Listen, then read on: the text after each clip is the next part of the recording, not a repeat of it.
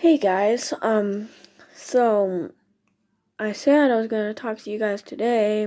Today we had a snow day. I'd be home by now, 'cause here in Mountain Time it's about 3:40 right now. But I kind of wanted to tell you about my life's soundtrack. I'm sure everybody has one. Let's see. Where do I really begin? It's kind of hard, See, when it's deer season or antelope season, my song for that is Big Bulls and Big Bucks by Gabe Miller. I know most of you haven't heard of him, I guess because he's not as memorable as Clint Black and all of them.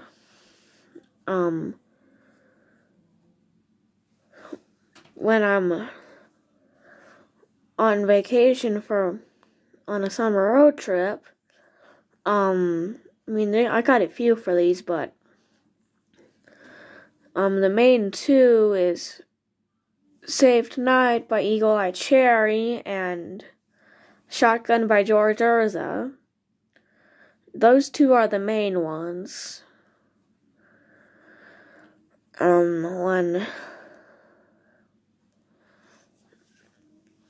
Let's see. Kinda gotta think here,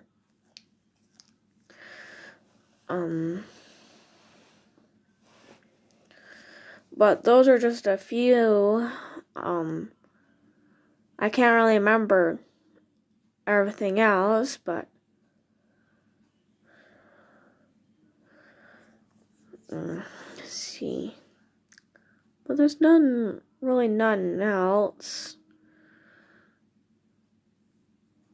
So I'll kind of leave you at that, but and crazy nights is when we have our parties.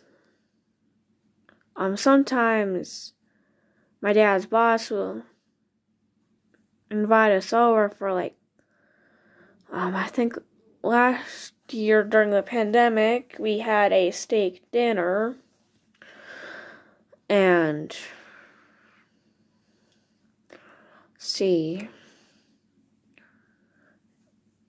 but for when we have our parties and all that, it'd have to be Crazy Nights by Kiss. I got a few love songs for when I see my crushes, or for my man, which I mentioned in a couple of my videos before, which one of you guys liked. One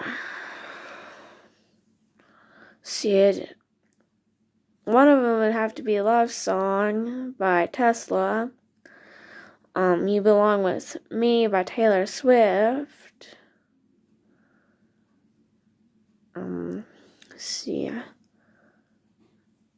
I Love You Too Much by Diego Luna from The Book of Life. Yeah, okay, I like that movie.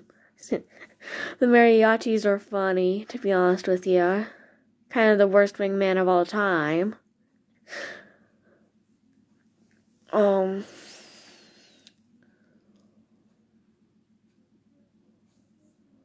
But I also wanted to, I kind of also wanted to touch up on Luke McCaffrey. Luke, if you find this video, still kind of waiting for you to write me back, and I got so much to ask you about. Well, not really, but one of them's I know why you left, but really, did you have to leave, Scott's trying his hardest. I know where you went to, Rice University. I'm not stalking you or anything, it's just, I kind of gotta keep up on sports, but my most favorite sport, football, Americano. For those of you who are not watching, well, those of you who are watching from outside the United States, you know what? The weird thing is I find that England calls their sport soccer football too, so, I mean, if I were to be in the UK for a while, it'd take me quite a while to get used to them calling soccer football, because I'd be used to football Americano, one where you hold the ball in your hands and run with it instead of kicking it around with your foot. It reminds me of the one time in business we created our own fantasy teams, I think, and see, I did a soccer team. I called them the London Royal Guard. The colors were yellow and blue. I remember a few of the players I had on there, the Scooby-Doo gang, except Scooby, I think. Can't remember. And then, the Beatles, Ozzy. I think I had The Rock on there too, and Puss in Boots, and trying to remember a few others. Because I think we had to have a total of 20. And I can't remember the rest after that. But I did have fun with that. Still trying to remember who else I had on that roster. Yeah, okay. I'm gonna give up on trying to remember. I had it on Google Sheets at one point, but I think I deleted it. Unless it's an untitled document. The annoying thing is when things are on an untitled document, it's kind of annoying because you can't remember which one is what you're looking for. So then it takes you forever to find it. That's why I try to title everything I put on there so it'd be easier for me to find it.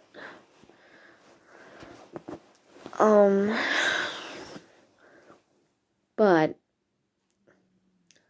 wanted to touch up on those things.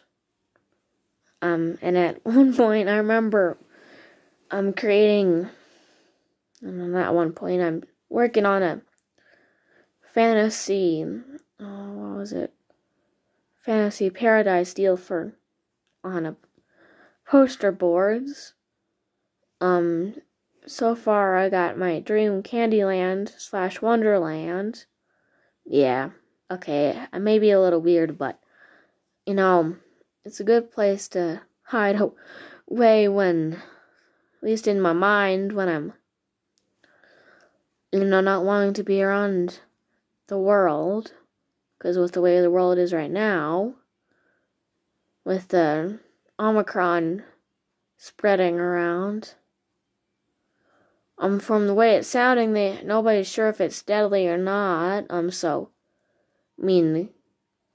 I kind of see where this is going, because I think it was the same thing with COVID when we started hearing about it, I think, at the end of 2019, so I'm not sure how, so it's about the same time that we started hearing about COVID-19, so I don't know, I'll see what happens in the next year if we end up having a worldwide pandemic and quarantines and shutting everything down again, Last year was kind of fun.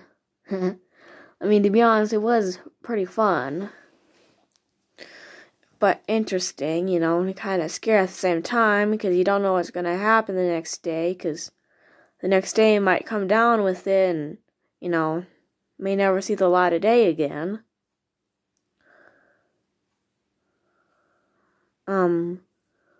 But, talk to you tomorrow, maybe.